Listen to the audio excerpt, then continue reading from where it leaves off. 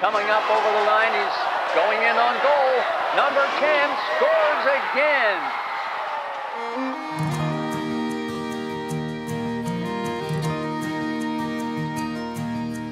Born into a simple life from a little harbor town, with lessons all around him, to the team he'd pass them down. 'Cause there's nothing sparks a fire in his eyes like hockey does. Devoted his whole life to making memories with a game that he loves. It was 1987, he recalls it oh so well. They laid the ice upon this place, a story he still tells. He can hear the crowd all cheering and remembers every goal, right down to the last minute, every second etched in his heart and soul. Then he said, go hard or go home and give it everything you've got. This ain't no place for giving up, always take that shot. Never back down and we'll show them how it's done.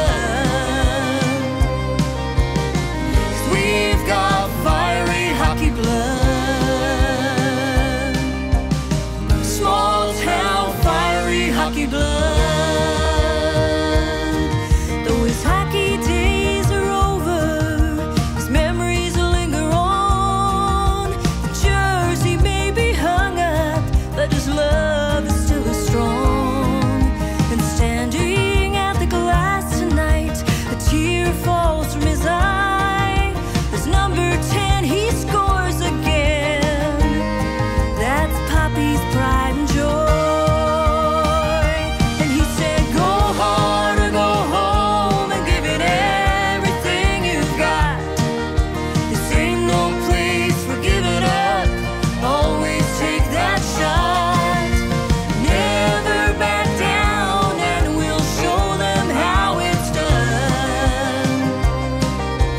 'Cause we've got fiery hockey blood, small town fiery hockey blood. Take over, 1-0.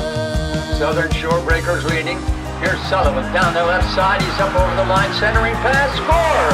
Billy Windsor right in front of the net, got that pass, and it's 2-0 Breakers. And he said, go hard or go home and give it everything you've got. This ain't no place for giving up, always take that shot. Never back down and we'll show them how it's done.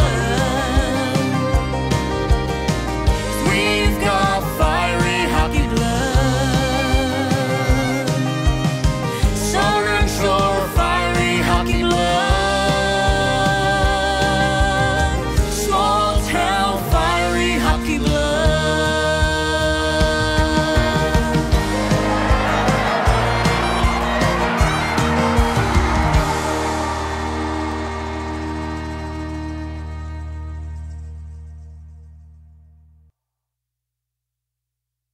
I was inspired to write this song because of my dad, Gerard Sullivan, and one of his dearest friends, Kenny Williams.